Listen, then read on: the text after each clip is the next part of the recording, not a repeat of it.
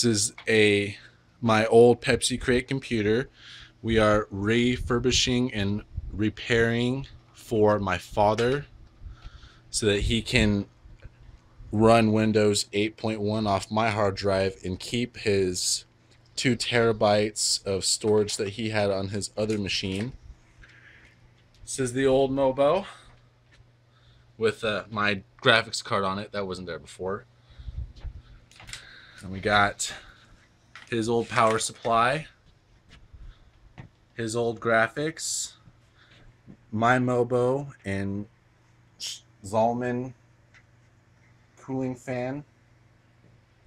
So what we did is we cut out right here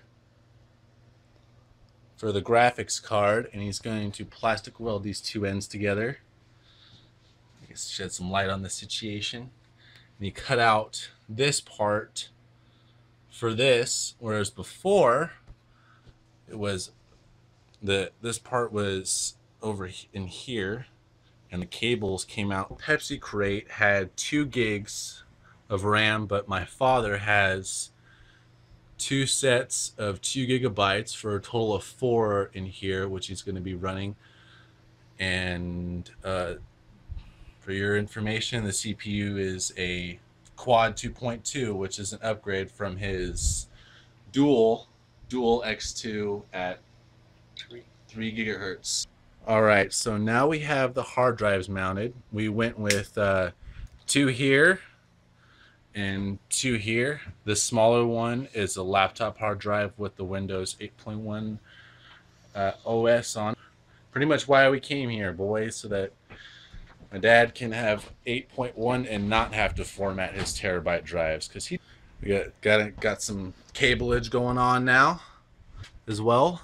Hard drive zip tied, secured to the base here, and bit of a hiccup with our SATA connections here. One of the ports' center guide is broken, so the SATA cable is kind of just sitting in there. So I put hot glue on the connection there to stabilize it so that it will keep solid contacts, and I'm guessing as to where it actually will make contact, so I'm just holding it sort of in the middle.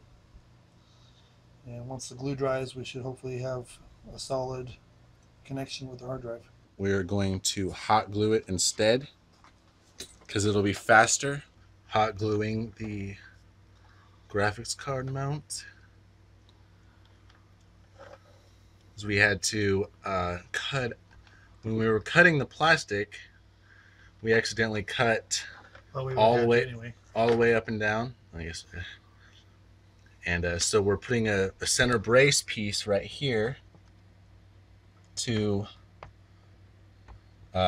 prevent the graphics card from wiggling back and forth. So we've entered the final stages of construction. We got our power switch there. Everything's all cabled up. Shed some light on the situation. That's hot. That is hot. We're all wired up here.